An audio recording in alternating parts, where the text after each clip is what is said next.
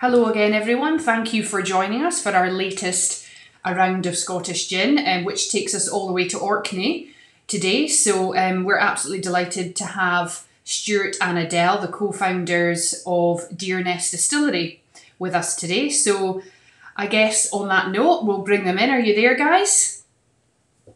Yep. Hello, how you doing? Yeah. Hello, how are you? You're good, thanks. Yes, yeah. Good, good. Staying alive. Yeah. You're right in front of the stills there. I hope they're not on. No, not on today. They're on. They'll be on tomorrow, and they're on the day before. So having a rest day between bottling and labelling and things like that before we get the still back on. Fantastic. Okay, so we touched on there. You know, your Deerness Distillery. You're sitting in the distillery right there. In Deerness, funnily enough. Exactly. For those that don't know, just remind us of the products that you make there. Yep, so we've got 2 gins, a vodka, and we also do a coffee liqueur, which is a rum-based liqueur. So sea glass gin being our sort of first expression to the market, in conjunction with our vodka we brought out into the wild vodka.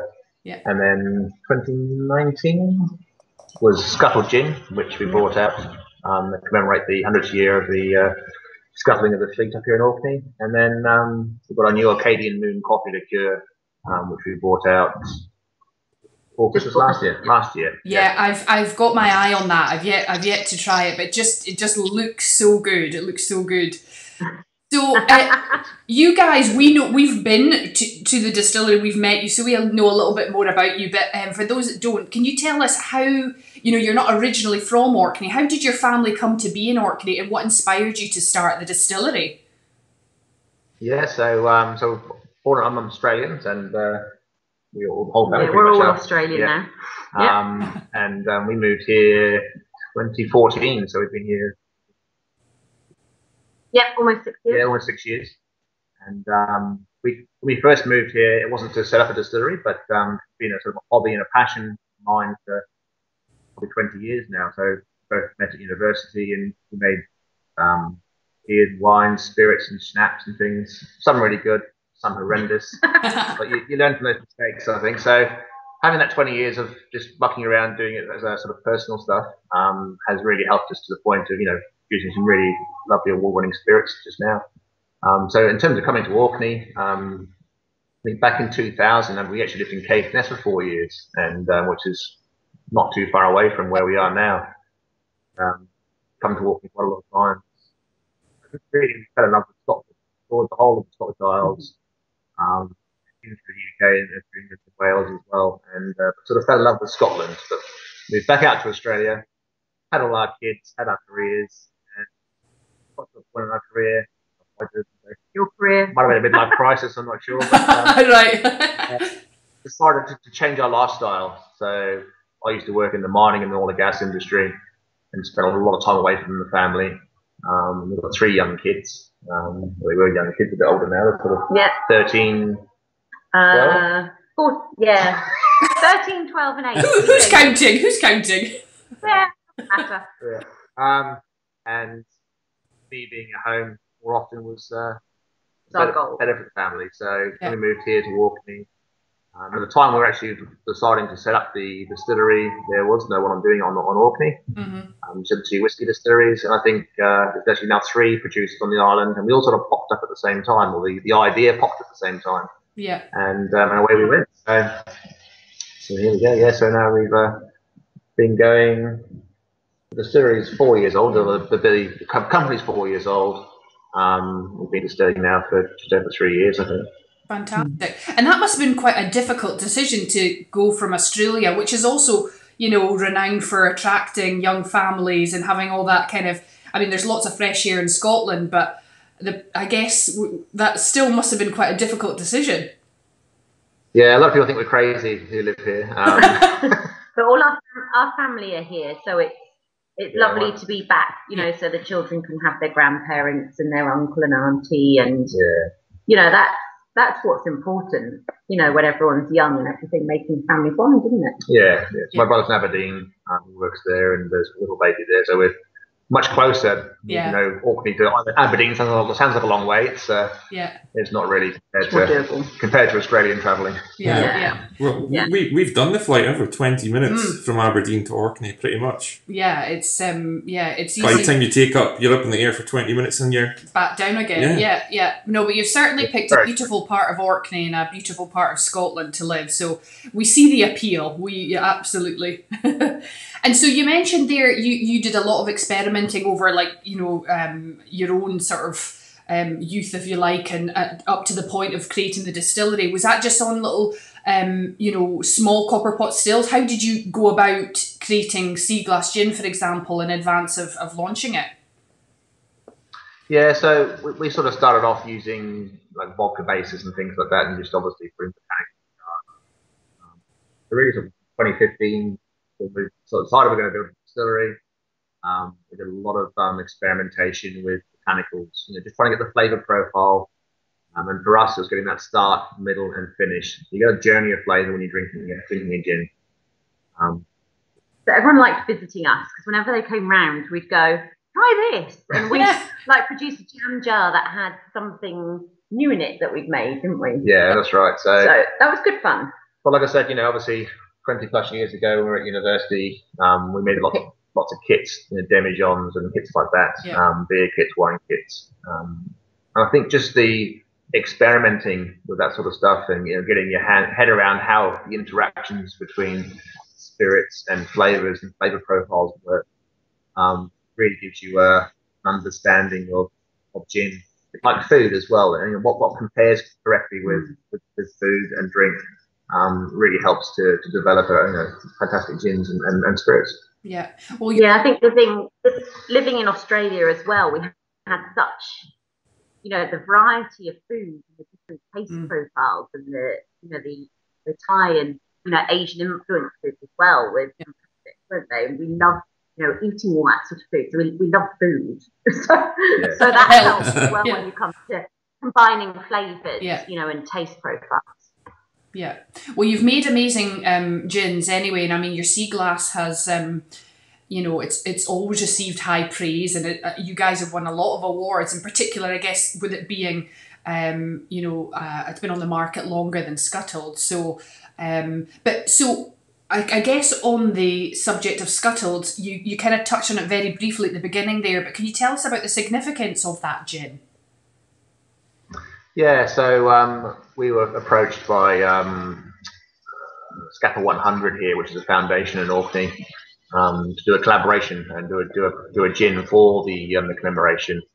Obviously, 2019 was the 100th year since the scuttling of the fleet here in Orkney, and for those who are diving and come to Orkney before, there's quite a big naval heritage here. During the World Wars, had a naval base here, and at the end of World War One, the full German fleet was actually interned here in Scapa, and it ended up being the biggest naval scuttling of all time. So 74 ships actually were actually scuttled, 50 plus sunk to the bottom of the sea. At the moment, only 8 are still remaining. So between 1922 and the 70s, they actually raised most of the frigates off the bottom of the sea, boated them down to recycling to Glasgow to be decommissioned and reclaim the steel. Wow. Which is an amazing feat. Some of these frigates are huge dreadnoughts. Back in 1922, to raise a frigate from the bottom of the sea and take it and then carry it down to Glasgow is an amazing effort. Mm-hmm. So we did the bottle of the Scuttle gin for that. Lots of trials and experimentation with the Scapa 100 team here. Mm-hmm. We had a lovely launch party and produced a commemorative bottle, which is sitting here right now. So don't smash it. Gin, happy to see. Yeah, beautiful. It is a lovely illustration. Obviously, it's a take on your sea glass, but with the boats there. I remember you guys told us about the illustration. Who was it that did the illustration again for your sea glass and Scuttled? So we have the original design we sort of did ourselves to start with, and then realised that we couldn't produce a bottle label ourselves. So we engaged a lady called Caroline, and she's a fabulous designer. and she came up with sea glass gin's design in terms of the waves. So all of our label designs are actually a hand cut lino print. So they're drawn, hand cut as a lino, and then stenciled, and then digitalized into the labels. So a lot of work goes into each of the labels. Yeah. They are, and it's consistent branding across the. Yeah, she very much gets our ethos of the handcrafted nature and the real, doing that right from the start to finish, like we do in the distillery, where we do everything start to finish here. So, that really supports that, having a label that's designed in that way. Yeah. And she has herself been recognised for the sea glass and the branding work that she's done for us in her own field. Yeah. Which is really exciting for her as well. Yeah, so Sea Glass was nominated one of the best designs. It actually ended up in an Amazon bestseller book for design and branding.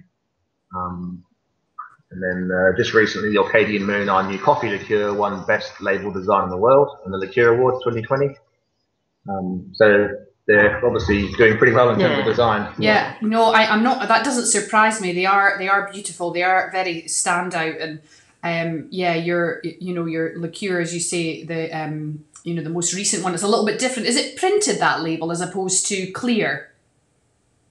Yeah. So it's not see-through, just because the liqueur is obviously very dark, so a see-through label wouldn't be able to see it. So it's absolutely beautiful. Yeah, gorgeous. Yeah. And obviously we visited your distillery last year, was it? Yeah, just 2019. April time. Yeah. Can you maybe tell us a bit? Yeah, it was a great visit as well. We came up to see these guys, got to learn a bit more about everything. So I guess, can you tell us a bit more about the evolution of your distillery, and because I know you had a lot of help sort of getting it built and other things. Yeah, so because I'm a chartered engineer, I was able to do all the design work for the distillery myself. So all the drawings and the planning applications and all the structural drawings, and then we did a lot of the construction ourselves as well. So we had help from neighbouring farmers and for borrowing bits of equipment, and friends and family, and it was a bit of a self-build, wasn't it? It was a self-build. So I think we're probably quite unique in that respect. There's not that many distilleries out there who built their own distillery from scratch. It took us about 4 months in total. It was the most beautiful winter. It was September. Yeah. It was September to December, and it was blue sky. We were so very lucky. That is lucky. Yeah. It was perfect, wasn't it, for building? So 4 months in total to get it up and running, and then I think it was February, we actually launched Sea Glass and the vodka into the wild vodka. So it's been a lot of things in the distillery are all our tables and things we made ourselves. We've got a small water treatment plant in the back here that purifies all of our water. And that was my own design. And then, we're just passionate about what we do and make sure it's all handcrafted from start to finish. Well, one of the things that we were pleasantly surprised by, which you get a sense in the photos, but actually seeing it in person is just, although it's quite an industrial build, because it's literally corrugated iron, isn't it? Parts of it, and but when you get inside, the way that you've hung the lights and the interior finish, and it feels like a home. It feels homely, yeah. It's very, very homely. So you've done a great job. And obviously the corner, when you come in there, you welcome a lot of visitors. You've got a shop. Can you tell us a bit more about that? Yeah, so we started off obviously just with as a distillery, and then we've obviously got a huge tourism network, not so much at the moment, but out with what's happening at the moment, it's a very, very big tourist destination. We see sort of about 170 cruise liners each year coming to Orkney. It's one of the biggest tourist destinations for cruise liners. We see a lot of traffic coming in here, so we decided to put in a bit of a tourist shop, which Adelle's decorated and made it all lovely. That's mine. And again, that was built over a winter. I had various friends that came and built IKEA cupboards with me and drawers, and we did all the painting and the blackboards. But it's that's just how we do it. We'd rather do it ourselves and our own creativeness, I think. Yeah. So we did tours and tastings, and year on year it's just got more and more tourists coming in. So I think last year was between 7,000 people through the door. Our first year was about 3,500. So it's just getting more and more each time. Wow. So they must we're off the beaten track. So it's very much, if it's word of mouth and people come in and they say, oh, we were sent to see you, so-and-so told us to come and see you, which is lovely, and that, that's a really nice positive aspect. Yeah. But we like meeting everybody and hearing what they do, and, there's all these awesome jobs around the world that we never knew existed. And it's a hands-on shop. Yeah, and they must arrive, I guess, if they're coming off the cruise liners, and you say 7,000 people or 7,000 cruise liners, or did you say 7,000 visitors? 7,000 visitors. Sorry, yeah. They must come by the busload, do they? Sometimes do they appear down the? Yeah, we don't see the buses come here. Okay. Just because our roads work out to this area is really, really tight. Yeah. We see a lot of people, in their cars, or people get off the cruise liner and think, I'm going to go off and do my own exploring, like taxi or a minibus and those sort of things. So we're not, ram-packed full of people. It's more like the independent travellers. Yeah. But I think that's why it's interesting, because they've generally got a bit of time to talk as well. So we can tell them our story, whereas often the cruise passengers might come off and go off on a day trip. Yeah. Except for the ones who get in the taxi. Yeah. Okay. Yeah. Fantastic. The thing is, we've obviously been in this a truly amazing part of Orkney. Because I remember when we were standing outside the distillery, the sun was just breaking through the clouds over the sea, and it was just one of those perfect moments, was it almost? Yeah, it's beautiful. And your home is literally right next door, isn't it? So. Yeah, so the commute's pretty quick. That's handy. About 15 metres. But during the winter time, it's a pretty rough commute because the wind is so strong. If you walk out with a cup of coffee in your hand, by the time you get there, it's all blown out of there completely.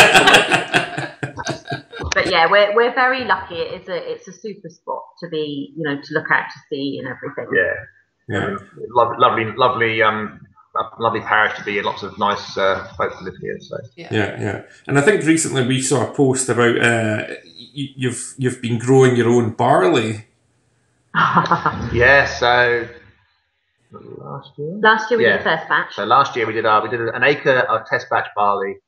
So we got about 4 ton off yield off that crop. And that was just basically first of all, sure that we can actually produce a crop off the fields here. Up the Orkney's weather is hit and miss during the seasons. Yeah. But we produced a barley crop, and we're doing experiments with that. And we've actually got another crop in at the moment, which is a different strain of barley, which we're just mucking around with at the moment. So the future for us is, we're looking to obviously do some of our own spirits, our own barley grown locally here in Deerness, oats as well as barley. So we're sort of looking at lots of different options. Nice. And maybe a mix as well. Yeah. So we can, I suppose, increase that provenance even more, that we're doing everything grain to glass effectively. Yeah. I guess it'll be really interesting to see how, when you do get to a stage where you're distilling it, to see how the local landscape and the weather and things like that maybe have that influence over it. So I guess it really will be a taste of Orkney in your bottle. That's right. Yeah, we're very, from our distillery, obviously you guys have been, so you know what it's like, but we're very close to the sea here. So you do end up with a sort of saltiness in a lot of the crop, and I suppose that that'll shine through into whatever we produce at the end. Yeah, cool. Exciting. Oh well, watch this space. We're excited to see what you do with that. Great. Yeah. And so what have you guys had to do? I know, we touched on it before we started recording. Adelle, you've still got the day job and so on. But what have you guys had to do differently, given the lack of tourists to Orkney this summer and with lockdown? Yeah, luckily, obviously we've been going for a few years now, so we've got a good following of, loyal customers, but also a lot of people who want to experiment and try something they haven't tried before. So we've seen our online sales really increase over the last couple of months. I think everybody's the same. Everyone needs a G&T or something to get through the lockdown. Yeah. And homeschooling. Yeah. Very true. Yeah, it's just really the online sales. We are getting the shop ready to, welcome visitors as and when, in a safe environment. We've been working hard behind the scenes on a new gin. Ooh. We've got a couple of new gins, haven't we? Well, yes, but a new gin for our distillery. Ooh. We have also, we don't have anything, we don't have it already. Sure. We don't know. No. Well, So we're watch this space. Watch this space on well, that. yeah. No, we're honoured to have been given, you know, the heads up there. So very exciting. And you say for the distillery, is that the idea that you can only get it at the distillery, or no? Have I?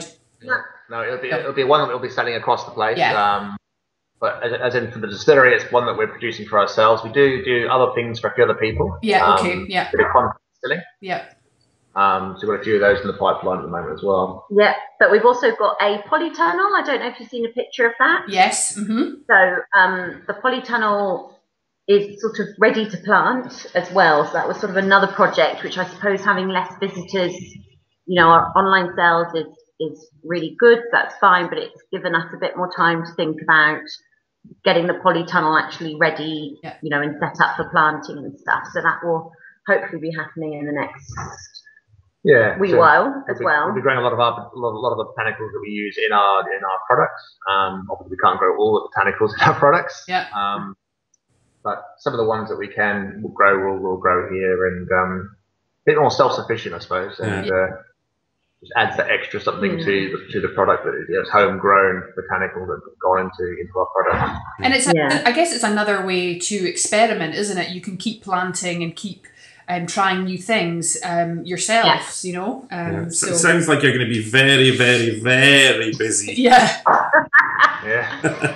Well, I'm sure the grey hairs are coming through and the baggy eyes.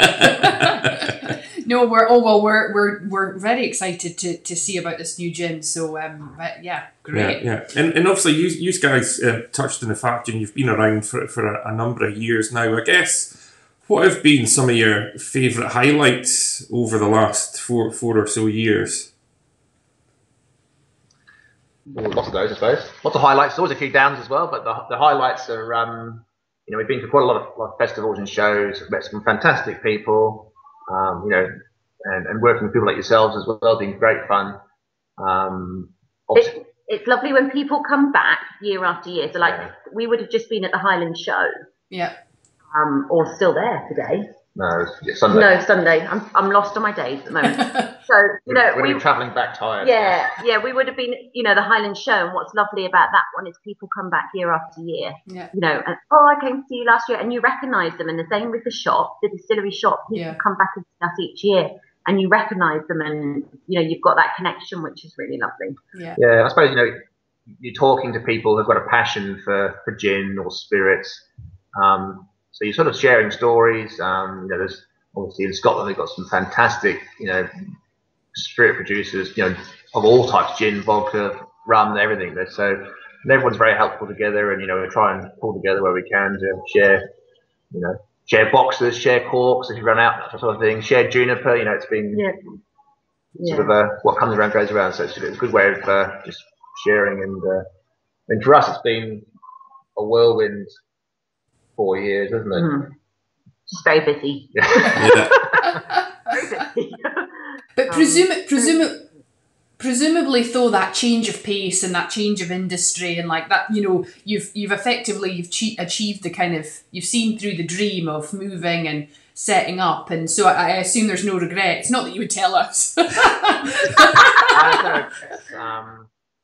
know, we're together as a family now all the time. Yeah. Still married, so even through the we know that feeling. Yeah. You know, the kids love living here. You know, they're very into animals, or 2 out of 3 of them are at the moment. So yeah, it's a good lifestyle. It's a good choice. Yeah. I mean, for me, from my previous career, which is very busy as well, you know, designing and constructing huge oil and gas and mining projects all around the world. You know, this is as complicated but as busy as well, that was really. Yeah. And I guess as well, when it's your own business, you know, it's your own baby, and I think you care about it more. You work twice as hard because it is yours and what you do working for someone else. And I think, you know, with a lot of the gin makers we know, and we've come to know as friends as well, you know, you guys are a great example of that, of what can be achieved in a remote island location with a bit of heart, a bit of soul, and a lot of hard work. So, I think tip my hat to you for that. Thank you. Yeah, it's cheesy as it sounds. Yeah. So I guess just to end things, I mean, you've kind of, I guess you've given us a bit of a what we can expect, but in general, things have been very different this summer. But what's next for Deerness Distillery? So up until before the coronavirus sort of kicked in, we had the plans for an expansion. We had a new building going to go in, and we're looking at putting in a nice cafe and things there as well. But we're still going to do that. We are, but smaller. It's going to be staged a bit more differently than what it was. Yeah. Obviously, we don't know what the knock-on effects of this is going to be yet in terms of what's happening there. But the reason for putting the barley in as well is we are looking to do a whiskey here. It'll be a malt whiskey as well as a grain whiskey, and we'll actually do the maltings on site. So we'll have our own malt house. So we're basically doing everything from start to finish here. And we've got the polytunnel, new gin, yeah. Oh well, gin, and so yeah, very busy. Yeah, ready for Christmas. Yeah, I know that will be the next thing. Yeah, we have learnt each year we get a bit earlier and getting ready for Christmas. So that's next on the list is getting organised for Christmas. Yeah. So yeah, you guys have always got lovely hampers. I mean, I noticed. I mean, and they aren't even exclusively Christmas, are they? Because you guys have. I noticed. They're all year. Yeah, they sell. They seem to sell very well, don't they? Yeah, and we've had some lovely. They've been very popular over lockdown, and we've had some super messages.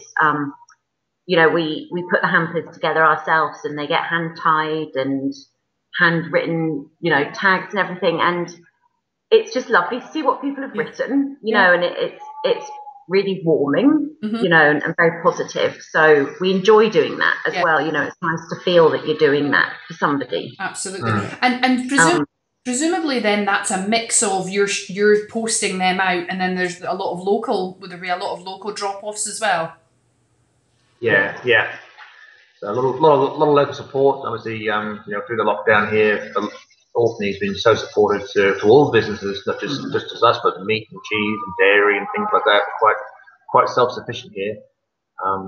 Luckily, we've got quite a few breweries. We've got everything actually. Thank goodness, yeah. Ice cream, everything. So it's been very well supported from a lot of locals and obviously people all across the UK. Yeah, brilliant. I feel like I can't end the interview without acknowledging, is it a sheep that has been making that noise? It is, yes. Just to make sure. Yeah. I mean, we've got sheep at the we've got sheep at the back of the field. Yeah, well, they're actually our daughters. So our middle daughter, who just turned 12, she has 4 sheep and 3 lambs. Wow. And all she wants to be is a sheep farmer. Fantastic. Good for her. So that's the big sheep talking to the lambs. It's all, yeah. They're obviously having a good chin wag at her. That's it. No, we're the same. We can see sheep at the back of our garden as well, so we're quite remote. But yeah, I just thought we would make sure it was that and not someone in distress or. But no, well that concludes the interview. I guess that was all the questions we had for you guys. So thank you very much for taking the time to chat to us. It's been lovely to catch up. It's a shame it isn't face to face, but it's the next best thing right now, I suppose, isn't it? So yeah. We're all getting used to this way of doing things. So yeah. That's it. Yeah. We're practically pros now. You've got a YouTube channel soon, won't you? Well, we actually do. You're It's not a live thing. We just put the videos up on there. But yeah, for anyone that doesn't catch it live, they can always go on there and catch it later. Yeah. So, but no, seriously, guys, thanks very much for your time. It's been a pleasure, and a lot of exciting things to look forward to from you guys. So we'll look forward to that. Yeah. Well, thanks for having us. And likewise, Yeah. You take care then. Take care. And see you soon. Speak soon. Bye. Okay, that was great. I noticed we had one last bath from the sheep there on the way out. But no, that was great, and some exciting news, a new gin coming from Deerness Distillery. I feel like we got the scoop on that. So, so we'll watch this space. Yeah, but thanks again for joining us and checking out the video. And we'll catch you all soon, I guess. Stay safe. Thanks again.